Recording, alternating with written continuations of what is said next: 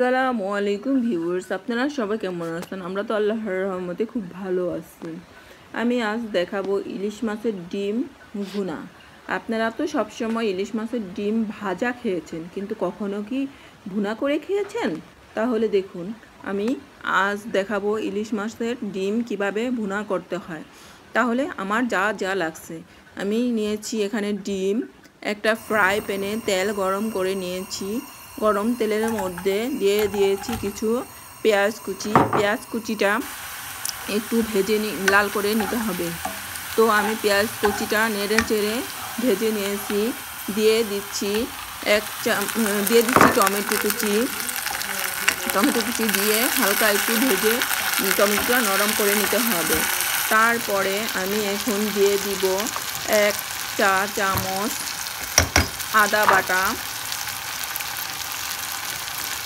1 চা চামচ ধনিয়া গুঁড়া, 1 চা চামচ মরিচ গুঁড়া, হাফ চা চামচ জিরা গুঁড়া, 1 চা চামচ হলুদ গুঁড়া এবং লবণ দিয়ে ভালো করে মশলাটা একটু নেড়ে চেড়ে হালকা একটু পানি দিয়ে মশলাটা কষিয়ে নেব।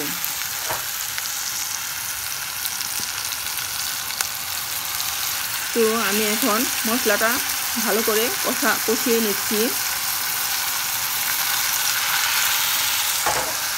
মশলাটা কষানোর পর আমি এখানে ডিমগুলি দিয়ে কষিয়ে নেব।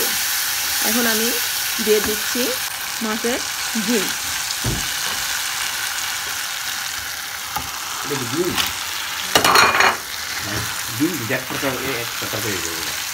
ডিমগুলি দেওয়ার পর নেড়ে চেড়ে মশলা এবং ডিম সব একসাথে ভালো করে মিশিয়ে হালকা একটু পানি দেব কষানোর জন্য।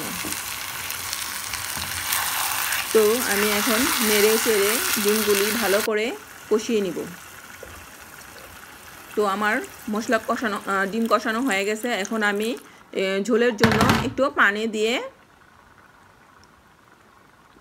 নেড়ে চেড়ে ঢেকে দিব।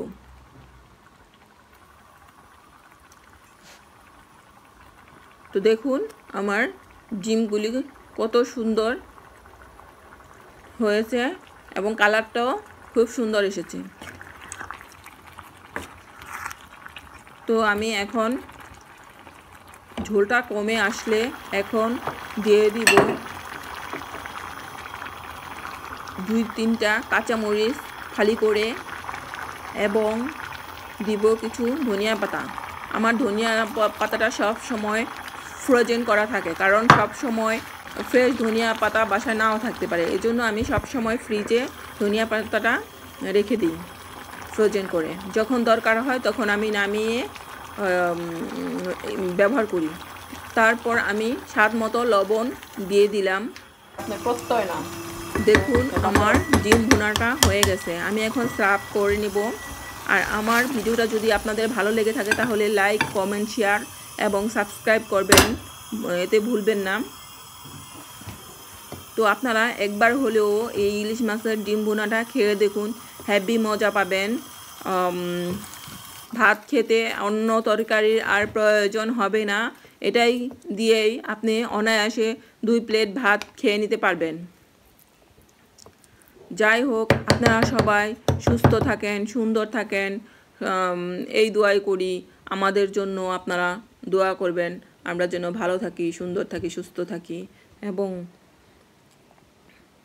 তো আমার ভিডিওটা আপনারা সব সময় দেখবেন, আমাদের সাথে থাকবেন ইনশাল্লাহ।